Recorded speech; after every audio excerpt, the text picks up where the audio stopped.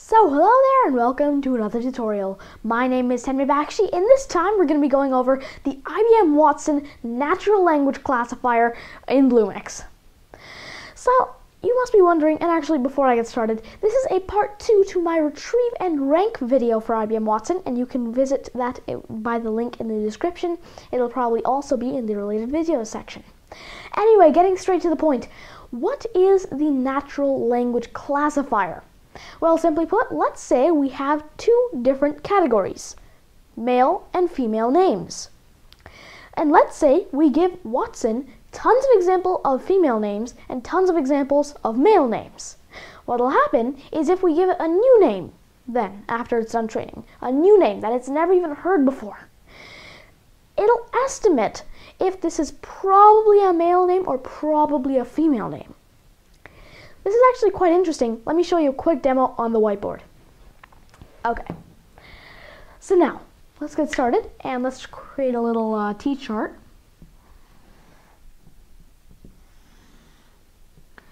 Here we're going to have girl names and here we're going to have boy names. So now let's just start listing off some girl and boy names like Kathy. There's John, right? We have stuff like Sarah. We have Peter. We have Lisa. We have Robert.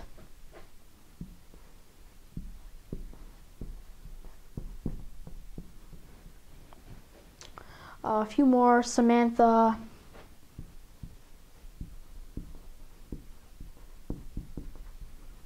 Brandon,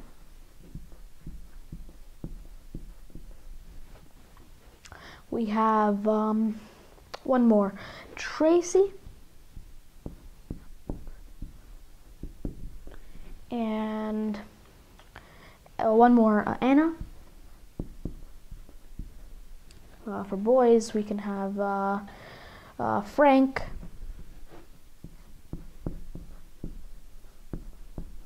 and we can have Mike. Let me just think of one more name. Okay, got it, but I won't be putting in his. Okay, so now we have tons of girl names and tons of boy names.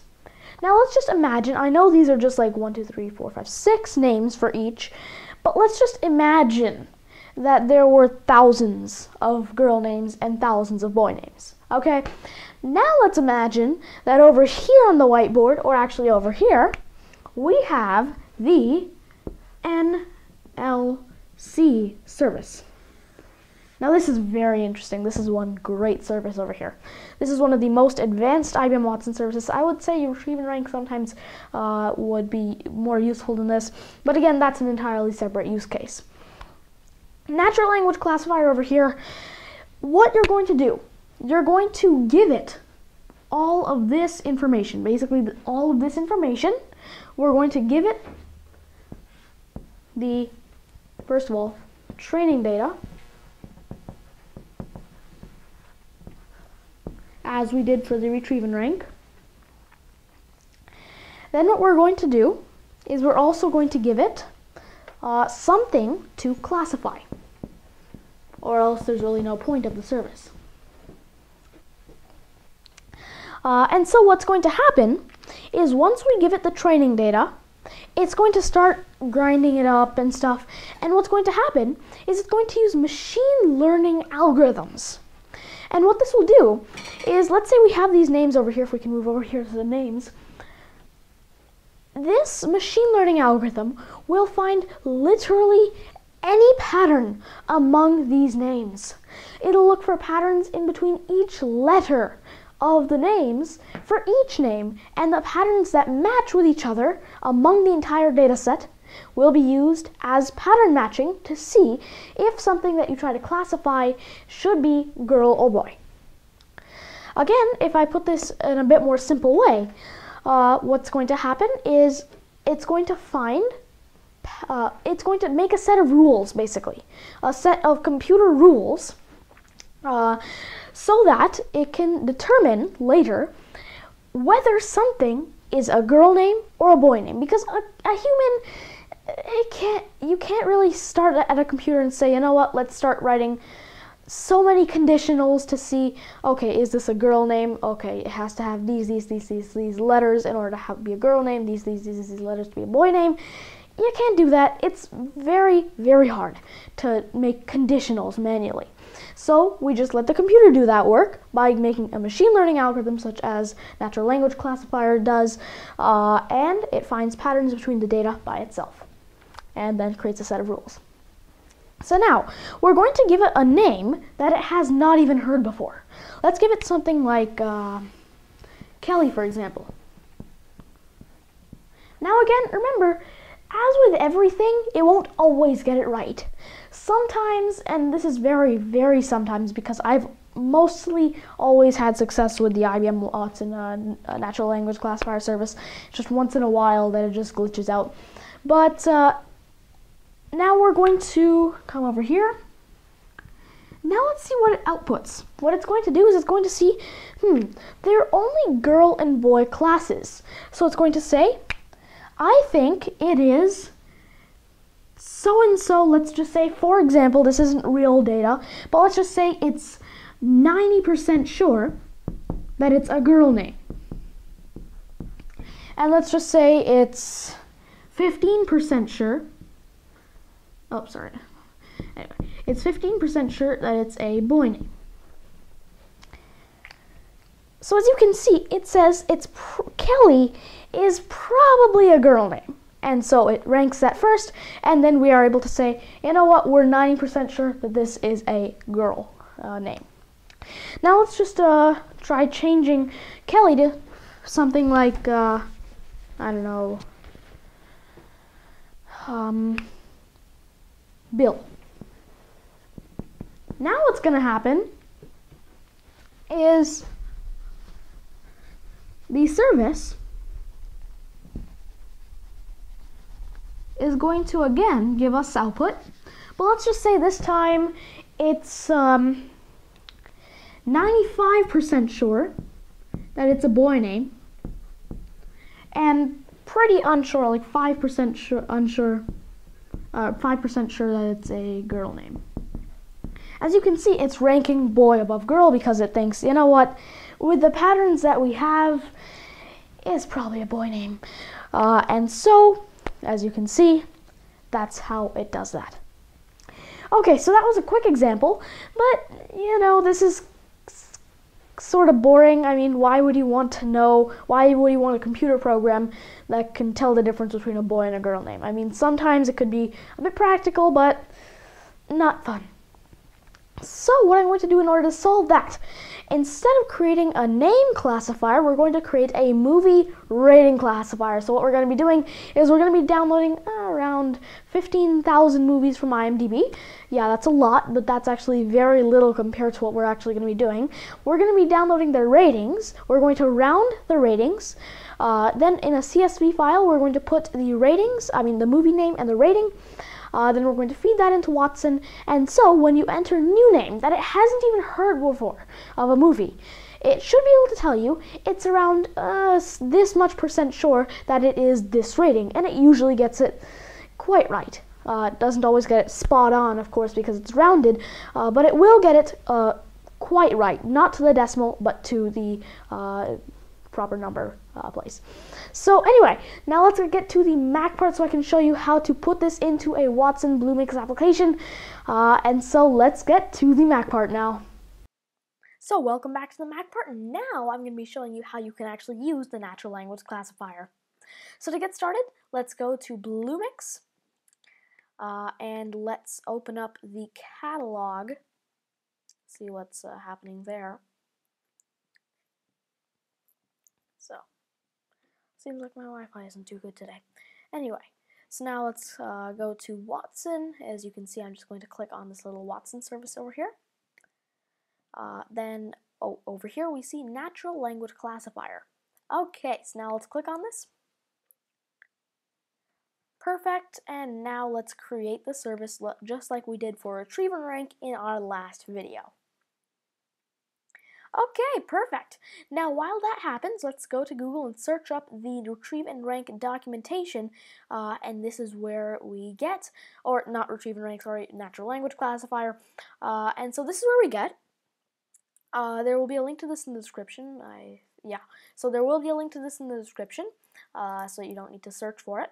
But once you are done creating your service over here in Bluemix, all we're going to do is click on service credentials over here, and take your password, copy them, and then I wonder where Sublime Text goes when you need it. Okay. Create a new file. Okay, perfect. So paste in the username. Let's also paste in our password. Perfect. Now, let's start with the quick start guide. So first thing we're going to do is we're going to go to our documentation. We've already gotten our service credentials, so what we're going to be doing is, in stage 2, we're going to be preparing our training data. Now, I've already prepared the training data for you, and so this is a gigantic list of around 15,000. Yeah, 15,000 different movies. And if I open this up with Excel, so it's movies and their ratings.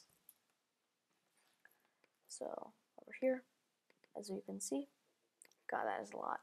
So now if I just scroll down here, just a second. Yeah, by the way, these movies are from IMDb, in case you were wondering. And so I had to extract them from the very, very difficult to use and parse, actually specifically, text files. So as you can see, there are exactly 14,996 of these movies and their ratings. So now what's going to happen is Watson will be able to estimate another rating using these and pattern matching. Yeah. So, again, you can only have up to 15,000 records in the examples, and you cannot have more than that, I believe. That's what I read last in the documentation. Okay, so now, oh yeah, and one more thing. I only have these from, I think, 1 to C, because I don't know how to randomly choose movies from all the different letters. I just got from 1 to C, but still, it doesn't really matter. It works.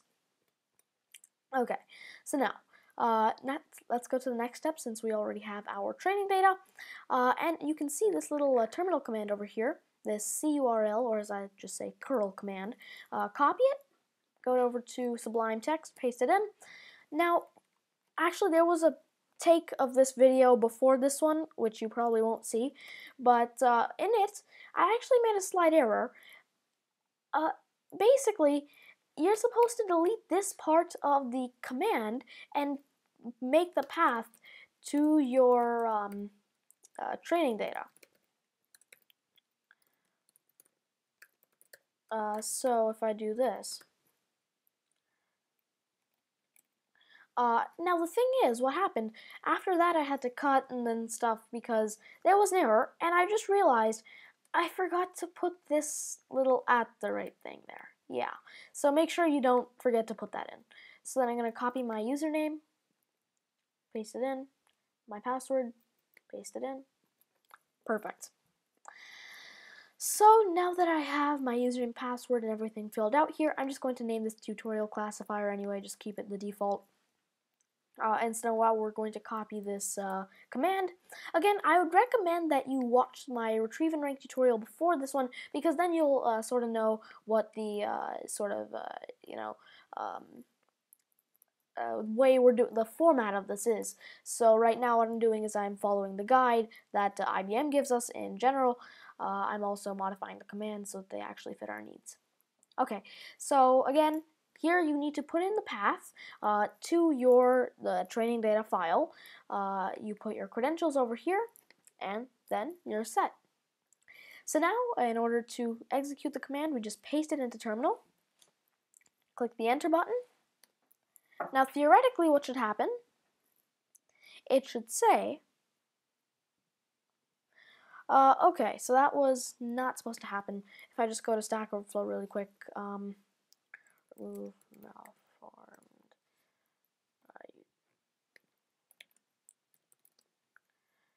Where's the little command? Yeah, thanks to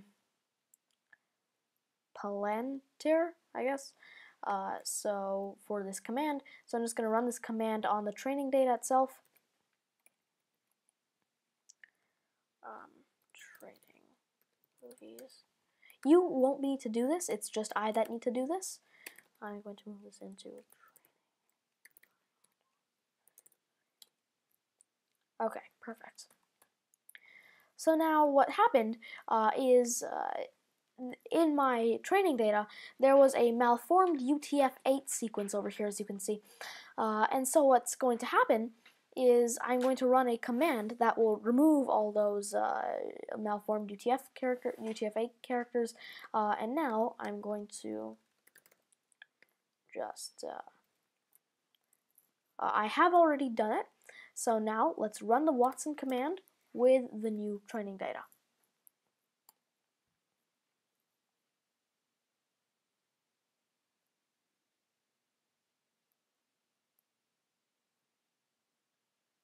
Okay, perfect, it worked. Now the classifier is in its training phase, and it's not yet ready to accept classifier requests. So essentially what's happening now is the Watson instance is training. It's taking those 15,000 movies and their ratings, and it's training itself to recognize more movies and their ratings. And it's finding patterns between the ratings and the letters in between the specific the names of the movies, and so it's just going to do tons of pattern matching, machine learning, etc., etc. And so essentially what our goal is at the end of this, when we're done everything, when it's done training, we should be able to enter in a movie like Home Alone 3 that it's never even heard before. As I said, it's only from 1 to C, 1A, B, C. Hasn't even heard of Home Alone before. So if we enter in the name of the movie, it should be able to tell us an estimated rank of what the movie should be rated on IMDb. So that's going to be great once that's done, but bad news. But before that, we should just get on with this. So if I copy the next command in step 3 into Sublime Text, fill in the username and password, then over here, if you see in terminal, we have a classifier ID. So if I copy that and paste it over here in the second command, and remove that. Then if I copy the second command from Sublime Text into terminal, yeah, bad news. This will take a long time to train. And by long time, I mean I'm going to have to keep this running overnight and come back by tomorrow, because this thing will take hours upon hours to train, because it's a gigantic data set. Anyway, so now what I'm going to do is I'm going to pause the recording. I'm going to wait overnight. I'm just going to sleep now, I guess, maybe upload this video. Then tomorrow I'm going to be back with part 2. In which I will show you the trained classifier, then we're going to be classifying some text, and see how that works. Okay, so I hope you enjoyed. If you did, please make sure to subscribe to my channel, like the video, comment down below, email me at tadgymani@gmail.com, or tweet me at tadgymani if you have any questions, suggestions, concerns, etc. And that's going to be it for this tutorial. Goodbye.